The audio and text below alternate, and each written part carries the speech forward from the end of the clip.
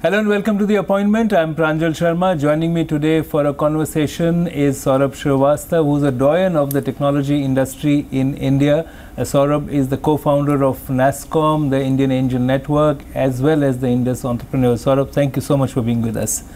I must begin by congratulating you also for the honor that the government has bestowed. You are now a Padam Shri as well. I want to discuss with you, Saurabh, about your journey as an entrepreneur and also somebody who created and helped create an industry in India. I want to go back to the beginning of NASSCOM. We're also talking about this at the time when we were looking at 25 years of India's economic reforms.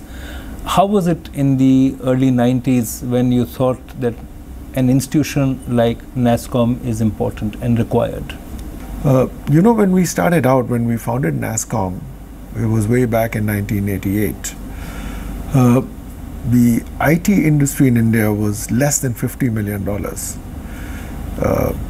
At that time, I was running Tata Unisys, which was 1/3 of the software industry. TCS was 40%. And I don't remember how big they were. Infosys may have been $500,000 or something like that. It was very, very difficult to do business. We had 160% import duty on software. Same thing with hardware. We were trying to run a global business because our entire market was overseas, was not in India. Computerization was a bad word in India in those socialistic days. And telecom connectivity was very poor. And for telecom connectivity, if you didn't make a call from Delhi to Bombay before 7 in the morning, you had to wait till 11 at night. And we were running a global business. Tata Unisys, we were in 41 countries. You can imagine what it took to do that business. If you traveled overseas, you could take $8 with you. And we had 11 overseas offices. It was a very, very difficult time to do business. So two things happened.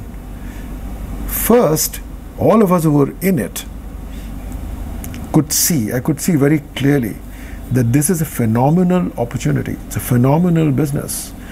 There's an unlimited overseas market. We are very well positioned to be as good or better than all of our foreign competitors. Huge profitability, great margins. So we saw huge potential. We felt this could be much bigger than the IT hardware business. And alongside that, you had an environment where it was almost impossible to do this business. So we said, how do we deal with this? And the first thing we thought of, we said, look, individual companies, already very small, talking to government, doesn't work.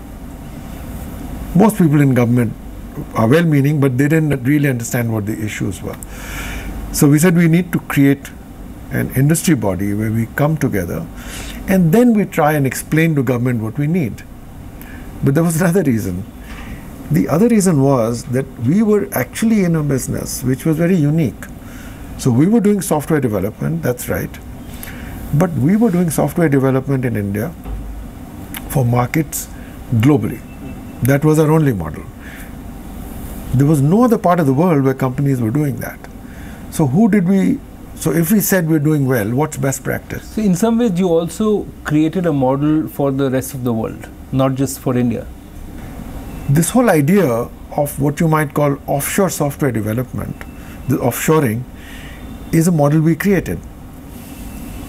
So what we did do, and most people who say that where is the innovation and what the software industry did, intellectual coolies, just simply do not understand what we did. We actually took the entire chain of software, right from a customer requirement down to the last line of code development and testing. We disaggregated that chain. We did individual parts of it very differently. We put it together and then we delivered the same thing of a much better quality. So we completely innovated. And we realized that actually the other reason to have a body of ourselves was we had to learn from each other. I mean, if I sat down and say, how well am I doing as a company? and said, so what are the best practices? What are my salary costs as a percentage of total costs? What are my communication costs? Who do I compare it with? Not Accenture, it has a different model. There were no benchmarks. No benchmarks. The only benchmarks we had were each other. But that also set a model, Saurabh, where it was again new in many ways for Indian companies to work together with each other.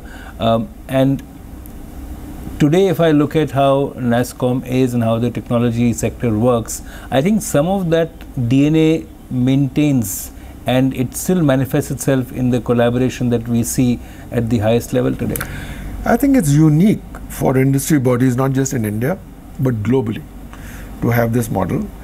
I told you the reason why this happened, and remember at that time, all of us were starting out. Around the time I founded NASSCOM, co-founded NASSCOM, was also around the time I founded my first company. And most of us were doing that at that time. So nobody was anybody. We were all startups. We all had no money. We were all professionals. We never made a distinction between being an owner and being a professional in your own company, because that's who we were. We all started as trainees somewhere. And we found that we had huge need to collaborate. It helped each one of us to do it. And to give you an idea, when I founded IS Infotech, it took me a year to get government permissions to start the company. My entire model was based on development through communication lines. All you could get at that time was a line which was 9.6K. Mostly worked at half the speed. Mostly worked at half the speed and only worked half the time.